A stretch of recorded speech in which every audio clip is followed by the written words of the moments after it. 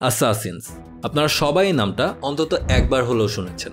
আর আমার মতো যারা অ্যাসাসিনস ক্রিড গেম সিরিজের ভক্ত তাদের কাছে হয়তো এটা অনেক পরিচিত একটা জিনিস। মূলত গেম এবং কিছু মুভিতে তাদেরকে একটি রহস্যে আবৃত গুপ্ত সংঘ হিসেবে দেখানো হয়। আর এই দেখানোটা পুরোপুরি সঠিক না হলেও ইতিহাসে প্রায় 1000 থেকে 1200 সাল পর্যন্ত এমন একটি গুপ্ত সংঘ ছিল সেই সময়ের মুসলিম দুনিয়ার কেন্দ্রবিন্দু পারস্য, বাগদাদ ও সিরিয়াকে ঘিরে।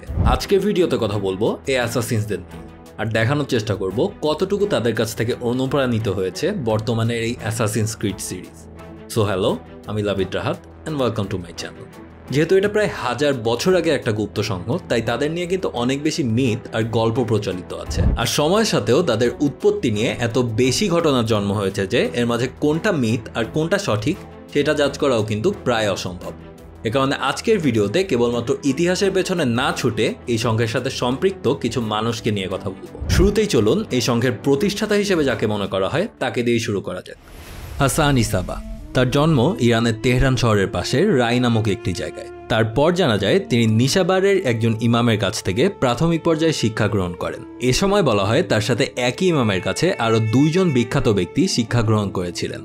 একজন হলেন বিখ্যাত মুসলিম গণিতবিদ উমর খাইয়াম এবং অন্যজন সেলজুক সালতানাতের প্রধান উজির নিজাম উল মুলক। আর তাদের মাঝে নাকি এ সময় বেশ ভালো বন্ধুত্ব ছিল। যদিও এই গল্পটা আমার কাছে একেবারেই বিশ্বাসযোগ্য মনে হয়নি, কারণ যদি এই 3 জনের জন্মসালের দিকে খেয়াল করেন তাহলে দেখতে পাবেন নিজাম উল মুলক বাকি 2 জনের থেকে বয়সে অনেক বড় ছিলেন। এ কারণে এটা কেবলমাত্র সেই এলাকায় প্রচলিত একটা মিথ হওয়ার সম্ভাবনাই সব থেকে বেশি।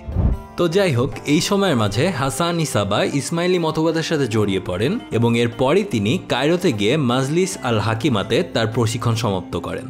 এখানে তিনি 9টি ধাপে প্রশিক্ষিত হন, যেগুলোকে 9 ডিগ্রি ইনিশিয়েশন প্রসেসও বলা হয়। এরপর তিনি কায়রো থেকে পুনরায় সেলজুক সালতানাতে ফিরে যান এবং সেখানে গিয়ে 9 বছর ধরে পারস্যের বিভিন্ন কোণা থেকে জনবল সংগ্রহ করেন। জানা যায় এ সময় সাবার মানুষদের আকৃষ্ট করার এক অদ্ভুত গুণ ছিল এবং এই 9 বছর ধরেই তিনি নিজারি ইসমাইলি স্টেট গঠন করে ফেলেন আর তার অধীনে কাজ করতে থাকে অসংখ্য গুপ্তচর বা ঘাতক। তারা প্রথমেই একদম দুর্গম পাহাড়ি এলাকায় অবস্থিত আলমুদ দুর্গ দখল করেন এবং সেখান থেকে আরও যোদ্ধা বা গুপ্তচরদের প্রশিক্ষণ দিতে থাকেন। সেলজুক সুলতান মালিক শাহ এটা জানার পরই তার রাজ্যে ছড়িয়ে থাকা বিভিন্ন অঞ্চলে এই নিজারি ইসমাইলিদের আক্রমণ করেন। 1092 সালের জুন মাসে সেলজুক সেনারা হাসান ইসাবার প্রধান দুর্গ আলমুদ অবরোধ করে। এই সময় এই দুর্গের ভেতরে হাসান ইসাবা সহ প্রায় 60 থেকে 70 জন ইসমাইলি সেনা অবস্থান করছিল এবং তাদের খাবার ও রেশন প্রায় শেষের দিকে ছিল। কিন্তু হাসান ইসাবা এই সময় তার পোষা কবুতরের মাধ্যমে এর পাশেই থাকা কাজভিনে খবর পাঠাতে সক্ষম হন এবং সেখান থেকে আরও প্রায় 300 জন ইসমাইলি সেনারা গুপ্তপথ ব্যবহার করে দুর্গে প্রবেশ করে প্রয়োজনীয় খাবার ও রেশন সহ। এবং এর পরেই এক গভীর রাতের সামনে অবরোধ করে রাখা সেলজুক সেনাদের উপর ঝাঁপিয়ে পড়ে হাসান ইসাবার সেনারা। সেবারের মতো আলমুদ দুর্গ মুক্ত হয়। কিন্তু এরপরও হাসান ইসাবা থেমে থাকেনি। তিনি এর প্রতিশোধ স্বরূপ সেলজুক সুলতান ও তার প্রধান উজিরকে খুন করার পরিকল্পনা করতে থাকেন এবং বিশেষ করে তার প্রধান উজির নিজামুল মুলকের ওপর নজর রাখতে থাকেন। হাসান ইসাবা বুতাহি নামক একজনকে দায়িত্ব দেন প্রধান উজির নিজামুল মুলককে হত্যা করার জন্য। সেই বছরের অক্টোবরে জানা যায় সেলজুক সুলতান ও তার প্রধান উজির বিশাল বাহিনী সহ রাজধানী ইস্পাহান থেকে বাগদাদের উদ্দেশ্যে রওনা দিয়েছে। আর সেই সময় ছিল রমজান মাস এবং অক্টোবরের 16 তারিখ নিজাম উল মুলক সুলতান মালিক শাহর সাথে একসাথে সুলতানের তাঁবুতে ইফতার করেন। ইফতারের পর নিজাম যখন নিজের তাঁবুর দিকে ফেরত আসতে যান তখন তার একজন সুফি সাধকের সাথে দেখা হয় এবং এ কারণে তিনি এ সময় তার রক্ষী বাহিনী থেকে সামান্য দূরে এসে এই সুফি সাধকের সাথে কথা বলতে চান। আর এই ফাঁকেই সেই সুফি সাধকই নিজামের বুকে ছুরি চালিয়ে দেন। অর্থাৎ যেটা বুঝছেন সেটাই, এই সুফি সাধকের বের ধরেছিল হাসান ইসাবার পাঠানো গুপ্ত ঘাতক বুতাহি। এই দৃশ্যটা যারা অ্যাসাসিনস ক্রিড গেম খেলেছেন তারা কিন্তু খুব ভালোভাবেই কল্পনা করতে পারছেন, তাই না? এই হত্যাকাণ্ডের মধ্যে দিয়ে কিন্তু নিজারি ইসমাইলির প্রথম পলিটিক্যাল অ্যাসাসিনেশন সম্পন্ন হয়। এমনকি এর 2 মাস পরেই সুলতান মালিক শাহও বিষ প্রয়োগে মারা যান। যদিও এর পেছনে হাসান ইসাবার হাত ছিল কিনা সেটা কিন্তু আর জানা যায়নি। আর ভালো কথা, যেহেতু অ্যাসাসিনেশন এই টার্মটা উচ্চারণ করলাম, সেহেতু এই নামটা কিভাবে আসলো সেটাও কিন্তু একটা প্রশ্ন হতে পারে। মূলত এই অ্যাসাসিনেশনের পর থেকেই হাসান ইসাবা এই অঞ্চলে আরো অনেকগুলো রাজনৈতিক খুনের সাথে জড়াতে থাকেন। আর এই কাজের জন্য তিনি আলাদাভাবে প্রশিক্ষণপ্রাপ্ত গুপ্তচর বা ঘাতকদের পাঠাতে থাকেন। যদিও হাসান ইসাবা তার এসব ঘাতকদের ফিদাই বলে থাকতেন, কিন্তু বাইরের দুনিয়াতে বা বিশেষ করে ইউরোপে তাদেরকে কিন্তু অ্যাসাসিন হিসেবেই ডাকা হতো। এই নামটা মূলত এসেছে হাশিশ নামক একটি ড্রাগ থেকে। মূলত এইসব ঘাতকেরা তাদের কাজ সম্পাদনের আগে এই মাদক গ্রহণ করত, আর মনে করা হয় এটার কারণেই তারা একেবারে নির্ভীকভাবে তাদের কাজগুলো সম্পন্ন করত। আর এই হাশিশ থেকেই হাসানিস আবার ফিদাইরা যারা দুনিয়ার কাছে অর্ডার অফ হাসাসিনস বা অ্যাসাসিন হিসেবেই কিন্তু পরিচিতি পায়। আর এই অ্যাসাসিন বা ফিদাই যেটাই বলেন, তাদের কাজগুলোর দিকে খেয়াল করলে কিন্তু দেখতে পাবেন বিশেষ কিছু বৈশিষ্ট্য রয়েছে। প্রথমত, অন্য ঘাতকদের মতো এসব ফিদাইরা কখনোই জনমানবহীন জায়গাতে তাদের টার্গেটদের আক্রমণ করতো না, বরং তারা এই কাজ সম্পন্ন করত একদম পাবলিক প্লেস বা ভিড়ের মাঝে। আবারও বলতে হচ্ছে, যারা এই গেমটা খেলেছেন তারা কিন্তু এটার সাথেও রিলেট করতে পারবেন। এটা করার মূল কারণ ছিল তাদের এই খুনের জন্য যেন অনেক বেশি প্রত্যক্ষদর্শী থাকে।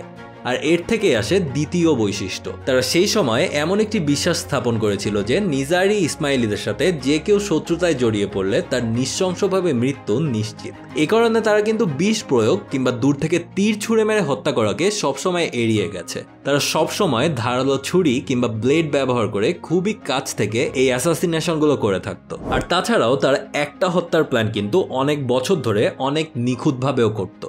যেমন 1126 সালে একজন সেলজুক উজির ইসমাইলিদের উপর আক্রমণ করে এবং এরপর থেকেই দুইজন ফিদাইকে দায়িত্ব দেওয়া হয় তাকে হত্যা করার জন্য। এই দুইজন অনেক বছর ধরেই তার অধীনে চাকরি খোঁজে এবং অবশেষে বিশ্বাস অর্জন করে তার ঘোড়ার গাড়ি চালানোর দায়িত্ব পায়, আর অবশেষে একদিন সুযোগ বুঝে তাকে হত্যা করে। মূলত এখানে যেটা দেখা যাচ্ছে, অ্যাসাসিনদের কার্যকলাপ নিয়ে আমাদের যেই ধারণা প্রচলিত আছে সেগুলো কিন্তু অনেকাংশেই সঠিক, কিন্তু তাদের যে অরিজিন স্টোরি বা একেবারে মানুষ ধরে ইতিহাস বলতে গেলে সেটা বাস্তবের সাথে অনেকটাই আলাদা। তো আজকের ভিডিও এই অ্যাসাসিনদের উৎপত্তি আর হাসানিস আবার অংশেই শেষ করছি।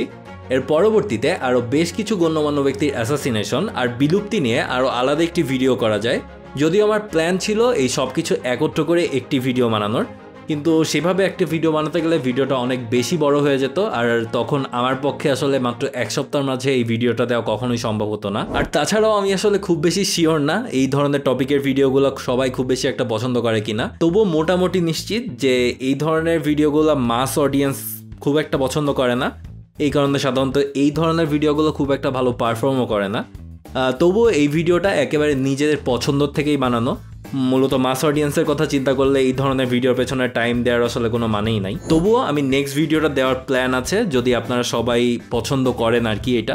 তো একটা গ্যাম্বলই করে ফেলি, এই ভিডিওতে যদি 5000 লাইক আসে তাহলে আমি এর পরবর্তী ভিডিওটা নিয়ে প্ল্যান করব। সো যদি এখনো লাইক না দিয়ে থাকেন আর যদি নেক্সট ভিডিও চান তাহলে please like this video. So that's all for today. As usual আজকের ভিডিও ডেসক্রিপশন বক্সে সোর্সগুলো পেয়ে যাবেন। So until my next upload, have a good week, goodbye.